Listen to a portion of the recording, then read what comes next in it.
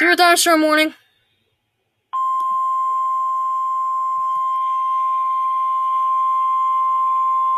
Severe thunderstorm warning.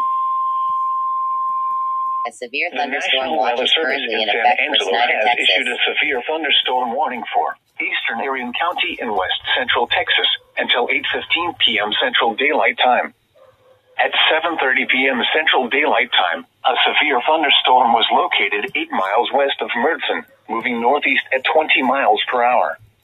Hazard, 60 miles an hour wind gusts and half-dollar size hail. Issue a severe thunderstorm warning. Source, radar indicated. Impact, hail damage to vehicles is expected.